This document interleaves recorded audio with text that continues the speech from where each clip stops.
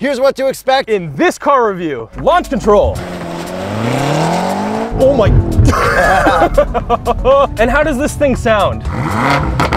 Death mode and super death mode. And what's cool is you're gonna actually do like brake stand burnouts in this. And donuts. I'm actually not that cold. Like, I'm being honest, I'm not that cold. And overall, this interior looks pretty nice, especially in white. How about this against 6 Miatas? I'm Jacob. I'm Yuri. And we're going for a drive.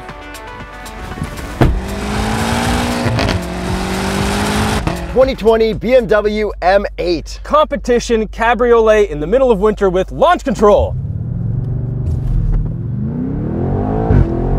Oh my.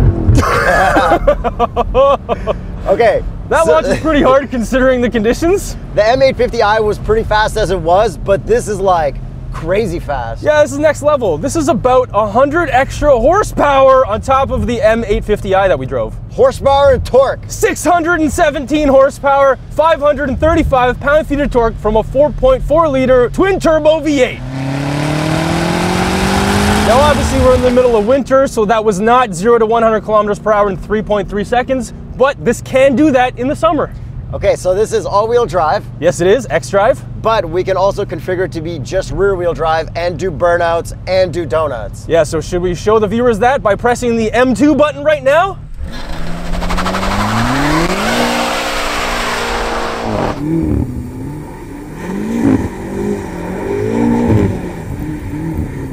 And that is how a donut looks in the winter in the M8 Competition Cabriolet. And if you're wondering why we're driving this in the winter with the top down, we had the chance to drive it, we didn't want to say no, and we weren't going to drive a cabriolet not top down. Exactly. So we're going to assess this for what it is in the winter, but it's still a fantastic car. And it actually shows that you can drive insane horsepower cars like this in the winter just fine. Yeah, because even with all the heat and stuff, like this has a neck scarf, heated seats, heated steering wheel, you put the windows up, it's not bad. No, it's not. My comparison is if you go skiing, you're out in the cold anyways, you're just doing physical activity. This is the same thing. You're just driving a car, which is like just as fun as skiing sometimes. Pretty much, and this also shows you the level of engineering with the traction control and everything like that. So I'm gonna send it into cliche corner and get just a little bit sideways because it's a little bit sketchy. See, it's not that bad.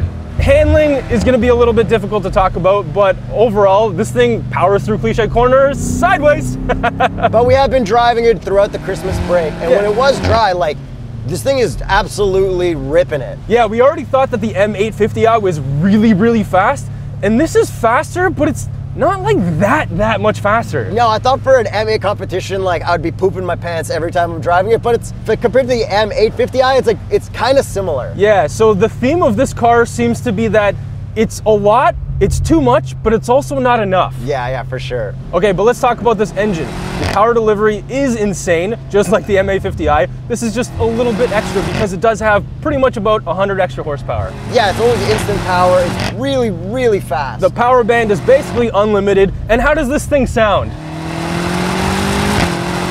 Kind of okay. It does sound kind of okay. Like it's got good crackles and pops and stuff, and it's like very deep and throaty, but it feels just like not authentic. Yeah, and that's kind of the thing with the 8 Series. I do like it for a V8, but I don't like it in comparison to the S63, which this would compete with. Yeah, that sounds way better. And even on the BMW lineup, I was in love with that M4 sound.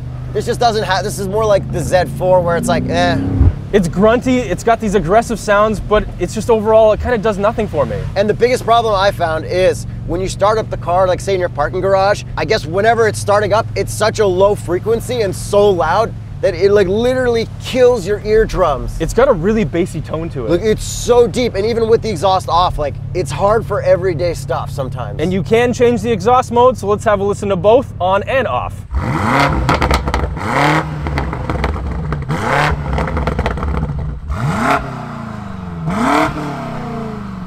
Oh, and one major difference from the M850i is this does not have rear wheel steering. I don't really notice that much of a difference. This does still hide its overall size very well, but I don't miss it. So now let's talk about the transmission. It is a ZF 8-speed auto, which we did love in the M850i, and I still love it in this. Yeah, it's nice. Pretty decent paddles and everything. Yeah, the paddles are all right, and we do have a different shifter in this. We don't have a crystal shifter. We've got that weird kind of M-style shifter where it's kind of like a simulated manual type thing. So I feel like we've got M5 competition stuff in here because we've got the M5 Competition head-up display and the M5 Competition shifter. And it's not my favorite BMW one. They've got like 6 better ones. Yeah, and there's actually a bunch of different stuff that they changed in terms of the drive modes and how you adjust them, and we'll get to that in a second. But overall, I don't like what they did. And so like we mentioned earlier, this does have xDrive. It is all-wheel drive. It is obviously primarily rear biased, and you could definitely feel it. Now you can control rear-wheel drive and all-wheel drive with our M buttons, which I have programmed into death mode and super death mode. Well, the first one's not really that bad. It's kind of bad, but it's not that bad. It's like everything Sport Plus. Okay, now let's get into the drive modes because it's super confusing. But the one thing they did introduce with this and the drive modes is a better gauge cluster setup. Yeah, so there's this new button called M mode, which actually changes your gauges, and it also changes your level of safety features. Yeah, when you click the button, it'll turn it to that new style that we're really stoked about, that in real life we don't really care that much about. Okay, so the 3 modes we have are road, sport, and track, and the only reason we have track is because we're in the competition model. And this has nothing to do with drive mode stuff, so your suspension, your engine is still not affected by these modes. But what kind of sucks is, say you're doing the lane keep stuff. You can't have the cool gauge up, you gotta go back to the old style one. And the next button we have is setup, which used to be hard buttons in every other N model, but now it's all in the infotainment. So that's where you change your chassis, your engine, your steering, and your brakes. So you really need to set up everything beforehand in this and then program it to your buttons. Yeah, it's a little bit confusing, especially at first, and it does take a little bit more to get used to than traditional M models. But like traditional M models, we still do have our traction control button right here. So we have traction regular, we have traction 4-wheel drive, MDM Sport, and then we have traction off. And on top of that, we have rear-wheel drive mode. And you can only get to rear-wheel drive mode with traction off. And what's cool is you can actually do like brake stand burnouts in this. Yes, you can. And donuts. Let's show that clip again. And since this is the M8 and the 8 Series overall, this is a GT car. So it's still very, very comfortable, even though it's called the competition model. Yeah, it's super comfortable. Yeah, so for daily driving, even if you get the M8 Competition, it's still gonna be super comfortable. Sport Plus is a little bit stiff for suspension, but it's not as stiff as like an AMG would ever be. But with those red steering wheel M buttons, you kind of just do like one quick click when you need to do some ripping, and then one click back to comfort. Exactly. It works really, really well. And this also has a brake-by-wire system, which you can adjust through the infotainment. We haven't driven this on the track, and I haven't really noticed a difference between comfort and sport on the street, so I don't really mind it. I'm sure it's gonna be a little bit weird on track. They just need to add more and more stuff to justify the really, really high price tag, I think. Pretty much, but I mean, they've added a lot of horsepower, so... Oh my God, yeah. Okay, let's get you into the driver's seat. There's still a lot to talk about. Launch control. Send it.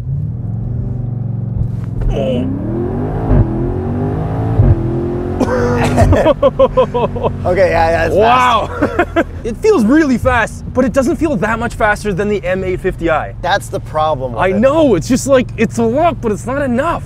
Okay, so let's get into inside the car. What did they change for the M850i? So the gauge cluster is the main thing, that we can have that cool mode where the tach goes up.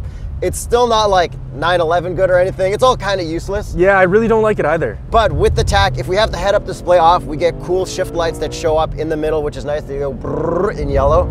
Then if we had the head-up display on, we've got that M5 competition style head-up display that takes up pretty much your whole windshield. Same with the X3M, which I hate. But there's a reduced mode which brings it down, which is much better. And then besides the shifter being different, our infotainment's pretty much the same. We can say, hey BMW, and access all our shortcuts. But do you know what sucks about this model that I really, really miss? What's that? No hand gestures, because there's no room for a sensor. Like, I catch myself doing this and nothing happened. It sucked so much. Well, you can still talk to it, so there's that. Yeah, but I really like the finger thing. So we do have wireless Apple CarPlay. Well, I don't think we have the wireless Android Auto yet. No, we don't, but BMW has announced it, so 2020, here's hope. But you showed me that article that old car infotainments are stealing all your data, so now I'm super freaked out about everything. Yes, every car is stealing data from everyone about everything, apparently. Yeah, so not the Plymouth Prowler, not the Raptor. That's right, so be careful. We're not allowed to mention It's the only time we'll bring it up this year. It's 2019 still when we film this. That's right. Welcome to 2020, guys. Then also in the infotainment, we've got a new menu called M Menu. Yeah, so you configure your M1 and M2 buttons and your head-up display and a bunch of stuff there. And your instrument panel. I guess that's the only bunch of stuff left. And then in the command center now, we've got buttons for our Cabriolet top to go up and down. And we've got buttons for our neck scarves. Yeah, Mercedes calls it the neck scarf. We're just gonna call it that because it's a really good name. Yeah, right here, blows heat right at your neck. It's very effective on a day like today. I'm actually not that cold. Like, I'm being honest, I'm not that cold. And it's just at freezing. Yes. 0 degrees Celsius. not whatever it is in Fahrenheit, which isn't 0. It's like the freezing point, which doesn't make sense. 36. Guys, join the metric system. That's right. The dark side. And then with this shifter, we can now also adjust our shift speed again, which we could in the M5 Competition, but we couldn't in the M850s. That's right. But this shifter is such a pain compared to the rest, because you have to go right to go into drive, then right for sport, but sport doesn't do sport, it just does paddles, and then left and up for reverse. Yeah, they tried to simulate a manual and it's just not the best. You know how in Volvos we always end up in neutral? Yeah. In this, I always end up in neutral. Same here. I'm like pulling down to go into drive, and I'm just like changing a gear that's not in. Yep. And then we have some carbon fiber down here. We got a bunch of gloss black, which I'm not a fan of. And then we have a bunch of leather, and overall this interior looks pretty nice, especially in white. Yes, the quilted seats, my wife was so impressed by all that stuff, and she thought it was really cool how there was a nice little flower in the speaker. Yeah. And I told her that's the design of the speaker and like the interior light, which also looks very nice. Same old colors, but the back seats, there's no room to sit. No, absolutely no room. How about the front seats? Front seats are super comfortable on both sides. But there's no massage. I know. I'm like, yo. I was looking for it too. What? Yeah. Okay. Mercedes would have a massage. They would. And I noticed that you've been using this little section that you slide out for your seat, I guess for thigh support. Yeah, I've actually been enjoying thigh support now. Yeah, it's kind of a pain because I got to put that away because I don't need thigh support, I guess. But like, it's good that you're actually using it because I think we talked about it like a year ago. We did, and we didn't really know what it was there for, so now I'm using it and enjoying it. And we do have heated and cooled seats. I am enjoying my cooled seats today. Just kidding, straight hot. And then we also have a heated steering wheel. Okay, so we got a cup holder that fits a small cup. This is a medium cup today. Wireless charger is really nice. And yeah. I have a new theory. So putting your phone in a wireless charger that's a pain to get to behind coffee cups makes it safer because there's less chance you're gonna get to your car. So I think wireless Apple CarPlay with a wireless charger that's super hidden is the safest thing now. And you'll still have your vertical USB port, which I imagine is waterproof, and you'll probably spill coffee into it anyways. We got a really fancy M8 Competition logo above that. Yeah, I like that. But like black on black logos on the whole car, it's hard to see, but it's all you see is the lines. Yeah. You think it's just some dude who just painted the grills on his M240i. Pretty much, and I guess we should check the visors. Ooh, this looks, No, it won't. 3, 2, 1. Come on, guys. And this also has all the lane keep stuff that the other BMWs have. So you've got traffic jam assist at a certain speed. It watches your eyes. Yeah, the lane keep works pretty well. I feel like this one bounced around a little bit. I still think Genesis, Kia, Hyundai has the best overall lane keep this year. And this also has the 360 camera that spins all the way around. It's very nice, very clear. And it's got parking assist, which I used, had my hands up, and it parked me out of the lane like a typical BMW. It does work. It works really well. There was no other car next to it, and that's why it just looked funny. Yeah. So now let's get to the looks. Do you think it's a big improvement over the 50i? No. I like the front end because it makes it more M. Like, you know how the X3M, the M2 Competition just like opens up that grille a bit more? It's definitely a little bit more M, but it's not that much more M. But I think it's like that little part that counts. And I think this wins for not having any fake grille at the front at all. Yeah, everything's real. Except for the side vents. Well, that's on the side. Okay. but that is a fake vent. And there's a lot of cool carbon fiber everywhere. And we should also pop the hood to show the $1,200 carbon fiber engine cover. Cool. Yeah. So we also have a little carbon fiber spoiler at the back. What do you think of that? It looks so small. It's a little bit too small. Like if you're gonna put on a carbon fiber spoiler, maybe a little bit bigger. And then the side body lines and everything. I think in blue, this looks so like 90s Mustang to me. It kind of does. And these wheels do get a pass. They're not the regular competition wheels, but we are driving this in the winter, so they look fine for what this is. And what is the Continental recommended tire for the BMW M8 Competition Cabriolet? The Conti Winter Contact TS830P. So how about the exhaust tips on this? Real M exhaust tips, no fakery going on here. I love them. How about the back end? Do you like it? It's okay. I like the taillights, just like all the other ones. It has a lot of like weird body lines around the corner of the rear bumper that like from certain angles just looks ridiculous. Yeah, the diffuser looks good, but I agree with like the side profile kind of looks weird in the back. But overall, it looks really good. It looks good with the top up, looks good with the top down. I think this is a very good looking BMW convertible. It is. It definitely looks good. We do have the M mirrors, so you know it's a real M. But do you like the looks of this more than the S63? No. I know, hey? I just don't. I love the S63. This looks sportier. The S63 just looks more mean. And you know what's crazy is the S63 is still the old model. We still haven't seen the new one, which I don't know if I'm gonna like more. And before you send it into cliche corner, I'm gonna put you into track mode. So I'm gonna hold M mode and then set you up so you're not distracted. Turns off the screen? Yep. So that you can send it, no distractions. How's that? Even in the snow, this thing is pretty good. Like, I don't feel like sketched out at all. Like barely any slippage too when I'm flooring it. And how does the steering feel? Normal, nothing weird. I don't really like it. I didn't really like the M850i steering either, but this is slightly better than the M850i steering. Is this better than the M5 Competition steering? Yes. Okay. But it does a little bit of that weirdness. So like, do a little bit of a jiggle and just kind of let go. Okay, ready? See? It does that like shimmy shake thing. So when I see the Not that you're ever gonna let go of the steering wheel, but just for illustration purposes. So when I see the same head-up display in the car and the same shifter, and then you said it's a very similar motor, I assume they just take all those parts and slap it right in. They pretty much do. So let's get to the price. It's obviously a lot of money. Starts at $173,500. Canadian. And this one is optioned out to $189,200. This is like a $200,000 car. Yeah. It doesn't have massage seats? No, it doesn't. But it is really fast. It is really fast, but so is the M850i. Like only a little bit faster than that. And this doesn't look that much crazier than the M850i. It really doesn't. And I think this is probably the first time where I'm gonna recommend the slower model. Personally, I think just get the M850i over this. You don't need this. No, because this isn't enough, but it's also too much. In certain ways. Yeah, it's like, it's not enough extra on top of the M850i, Yeah. even though it's 100 extra horsepower, but I kind of expect like 150, 200 extra horsepower? Yeah, it's kind of weird. Personally, if we're talking about two-door BMWs, I would rather just buy two BMW M2 Competitions, no question. So would I, but that's not the crowd that's probably shopping for this. But yeah, both of us agree on that.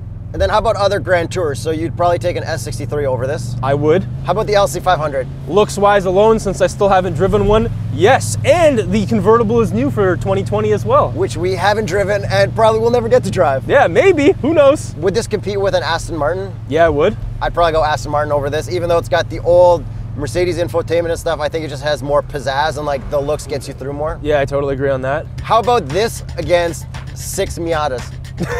I would take this. I would take 6 Miatas. Imagine giving a Miata to all your friends. Okay, if you're giving them away, but otherwise, like, what else am are you I gonna do with 6 Miatas? I don't know, crash them, destruction derby. So let us know what you think of the BMW M8 Competition Cabriolet. Let us know where it falls in line with your cabriolets and your GT cars. See you next time.